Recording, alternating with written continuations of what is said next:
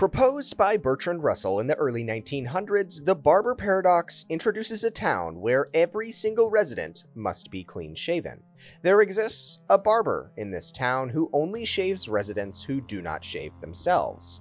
These statements may seem simple at first, but a paradoxical proposition arises. Who shaves the barber? The ground rules of the paradox are as follows. The barber is one who shaves all those, and those only, who do not shave themselves. Number 2, everyone in the town must be clean-shaven.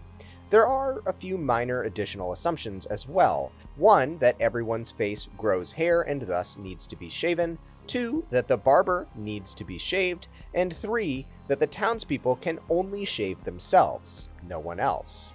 If the barber shaves his own face, then he shaves someone who also shaves themselves. This breaks the initial rule that the barber can only shave people who do not shave themselves. However, if the barber does not shave himself, then he breaks the second rule, stating that everyone in the town must be clean-shaven. The question then remains, who shaves the barber?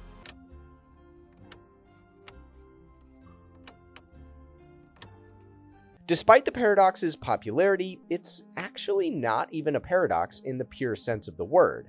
A man who shaves exactly those men that do not shave themselves, by definition, cannot exist, and consequently, there's no reason to expect otherwise. Understanding this assumption provides an answer to this paradox and gives the source as to why it's so infuriating. There is no answer. It's impossible. The answer to the Barber paradox is just that. The statements themselves are equivocally false. Bertrand Russell created the paradox to examine our understanding of classes and groups in logical theory.